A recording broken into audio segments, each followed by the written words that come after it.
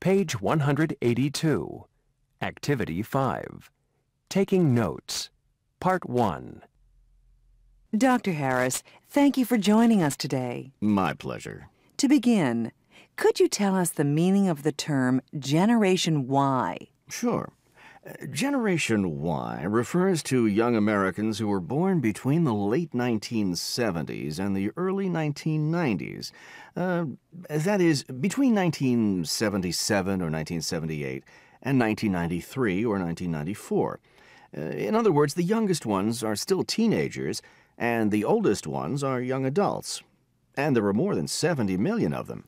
Is that number significant? It is extremely significant. Generation Y is the second largest generation in U.S. history.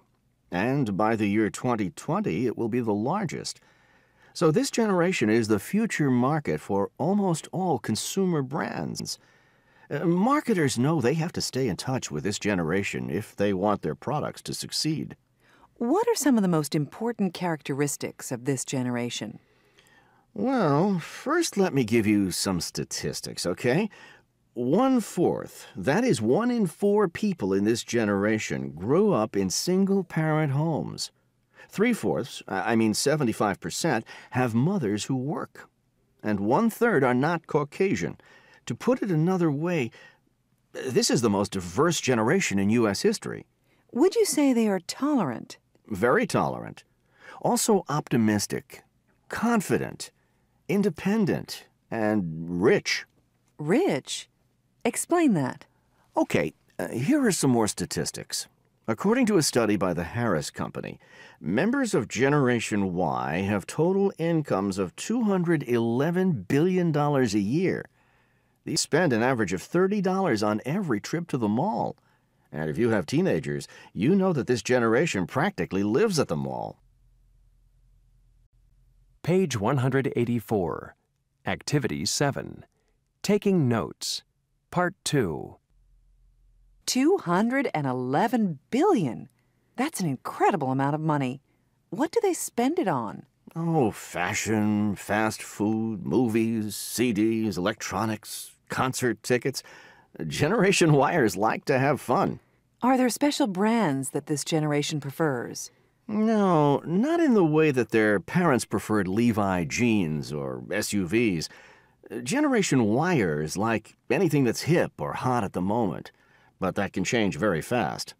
So what do marketers need to know if they want to sell to this group? I think the main thing to remember is that this is the internet generation, the generation of instant messaging. They have grown up with the media, so they are very smart shoppers. They don't like traditional advertising techniques. And as I said, they are not loyal to specific brands. And they love fads. Like right now, graphic t-shirts and flip-flops are totally in. Is Generation Y found only in the U.S., or is it in other countries as well?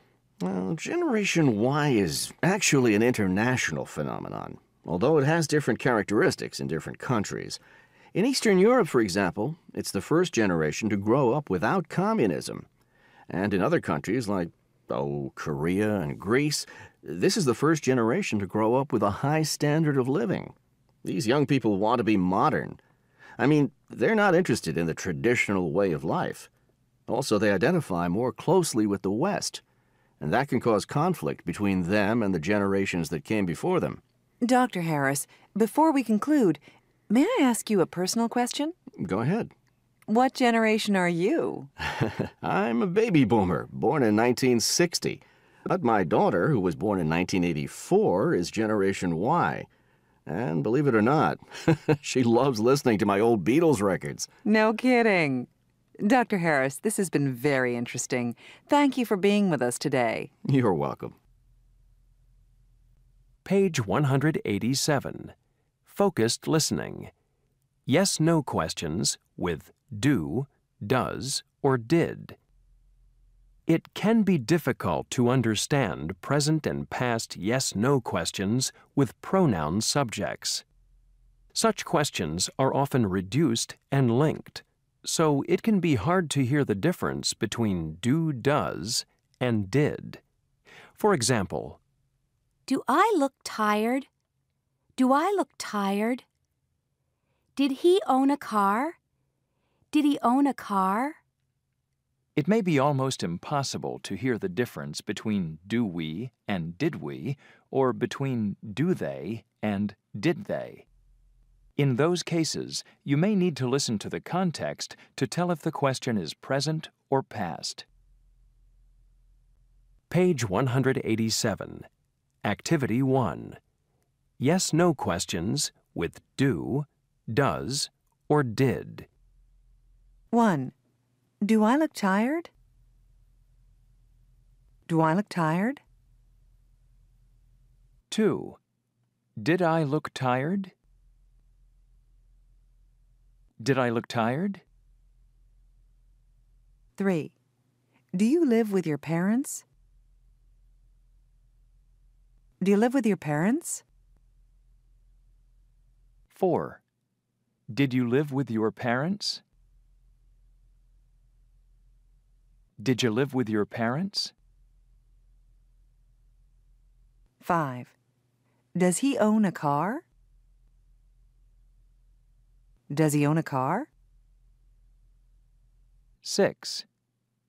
Did he own a car? Did he own a car? 7. Does she need any help? Does she need any help? 8. Did she need any help?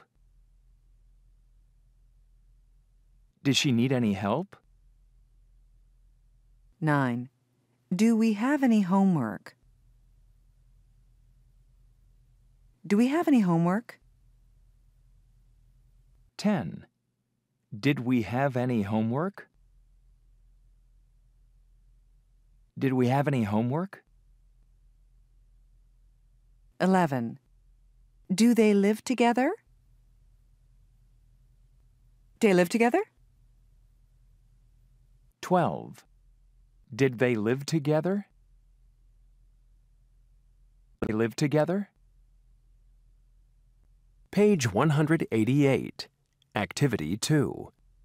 Distinguishing among do, does, and did.